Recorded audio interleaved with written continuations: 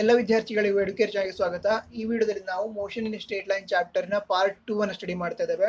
ಇದರೊಳಗೆ ನಾವು position time graph ಅಂದ್ರೇನು, ವೆಲಾಸಿಟಿ ಟೈಮ್ ಗ್ರಾಫ್ ಅಂದ್ರೇನು ಮತ್ತು ಆಕ್ಸಲರೇಷನ್ ಟೈಮ್ ಗ್ರಾಫ್ ಅಂದ್ರೇನು ಅದ್ರ ಬಗ್ಗೆ ತಿಳ್ಕೊಳ್ತಾ ಇದ್ದೇವೆ.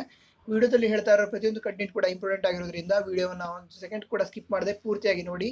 ಮತ್ತು ನೀವು ನಮ್ಮ ಚಾನಲ್ಗೆ ಮೊದಲನೇ ಬಾರಿ ವಿಸಿಟ್ ಮಾಡಿದ್ದಾಗಿದ್ರೆ ನಮ್ಮ ಚಾನಲ್ ಅನ್ನು ಸಬ್ಸ್ಕ್ರೈಬ್ ಮಾಡಿ. ವಿಡಿಯೋವನ್ನು ಪ್ರಾರಂಭಿಸೋಣ. ಪ್ರಾರಂಭದಲ್ಲಿ position time graph. The graph which is obtained by taking position along a y-axis and time along a x-axis is known as a position time graph or PT graph. Now let us draw a graph of two coordinates, that is containing x and y-axis. Here we take position along y-axis and time along x-axis. Then we can say that this is a position time graph.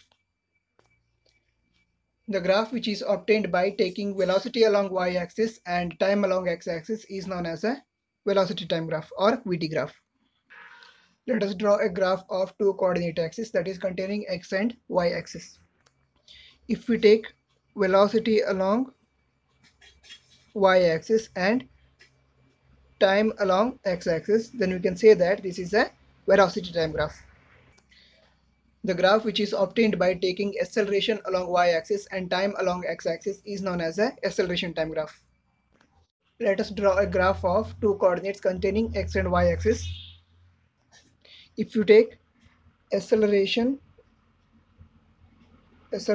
along y-axis and time along x-axis, then we can say that this is a acceleration time graph.